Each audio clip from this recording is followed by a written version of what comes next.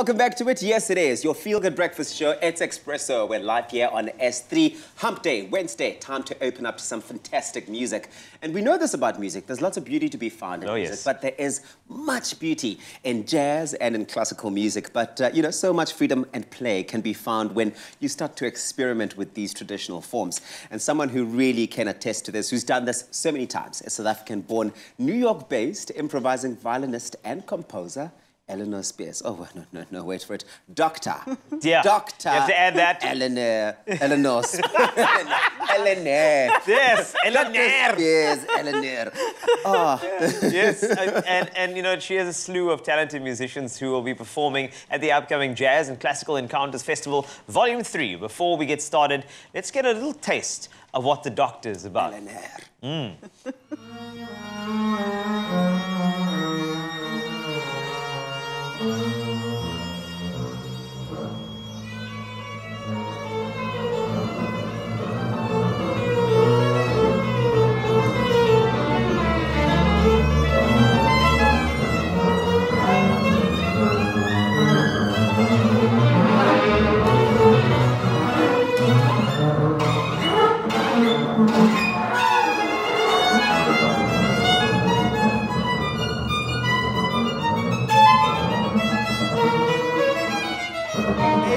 To the theatre now.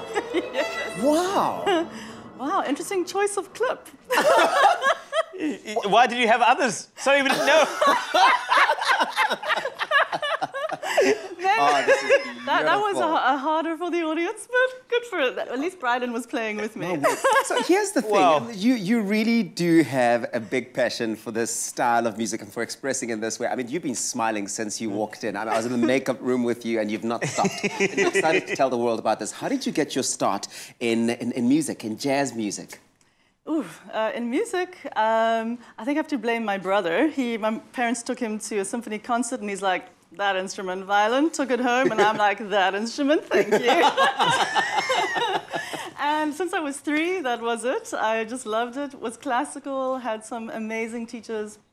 And my first teacher was Hungarian, and she just put the fire and the fear of God in us. She was like, if you play music, you'll never be lonely, and you'll have fire for the rest of your life. And all her students, she left when I was 6, but all of her students continued to some degree, and we all have perfect pitch because of Kodai method. You'll never be lonely because there's always going to be people wanting to be your audience. Yeah. Like we're here, we want to be everywhere you are. Indeed. We're friends now. You know, this morning was the first time I heard about an improvising violinist. And I want to expand on that just for a second, because I know that you are classically trained. Yes. And, you know, there are contemporary styles and avant-garde that we heard that sounded like the middle of a horror movie, which is a good thing, you know, that intense moment. But you have created this very unique style, because I suppose contemporary sounds like it's going to close you in. You're very creative. So how did you sort of mold yourself into an improvising violinist? Whew. Well, I think from that start with Kodai, we had ear training that really made us play by ear. Yeah. And then when I went to the academy, I was kind of, you know, when you're good on the violin at high school in South Africa and you kind of feel special and you go, I went to the Royal Academy of Music and everyone's good and you're no longer special. I went through that process. You're like, oh gosh, everyone sounds amazing. Who am I? And then I remember so clearly being in a practice room with some friends and we're kind of messing around and I was like, let's improvise. And I'm playing and everyone looks at me, improvise? Oh, no, we don't do that here.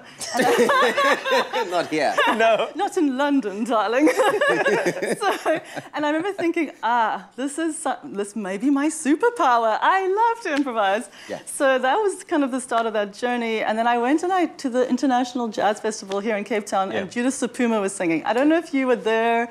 People still talk about that day. It's about 10 years ago. Yeah. She does her set. She's amazing. And at the end, everyone's packing away, and she starts to sing again. And it was like ad-lib, singing notes she can't usually reach, and it was just this kind of power moved through the room, like International Jazz Festival, people started screaming, and that did something to me. I'm like, if that is possible, I want that. It's a force. It's a force that you captured, clearly, and you've been able to express in so many other ways. Yes, Darling, you are in South Africa and are able to collaborate with like-minded artists and musicians, which is fantastic. I love when that collaboration is able to happen, but you don't restrict yourself in that sense. You cross the boundaries and you like to collaborate with other, artists and musicians from other disciplines as well. Yeah. Why is this so important to you? And in particular, when you did your performance now in Muizenberg at the Commons, why did that become the magic of the day?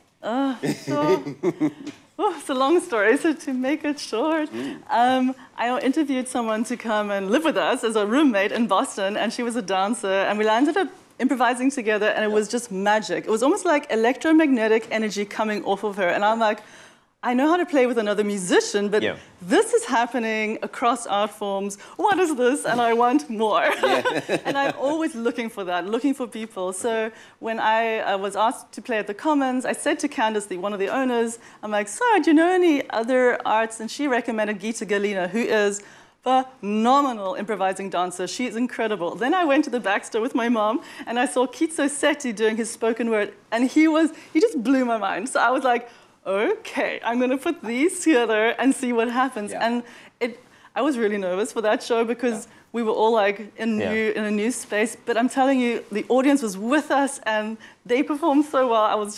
I'm excited to do more, put it that way. Oh, I love when you do that. It's going to be great. In fact, we're going to get a taste of that today. But thanks a lot to Dr. Elinor or Elinor, entirely up to you, Speirs, performing for you. And don't forget, 3rd Jazz and Classical Encounters Festival. It'll happen on Saturday, 4 December at Spier Amphitheatre in Stellenbosch or Dr. Elinor Speirs Amphitheatre. So make sure you get your tickets at cricket.co.za and stand by for some great performances from the doctor a little later. You rock.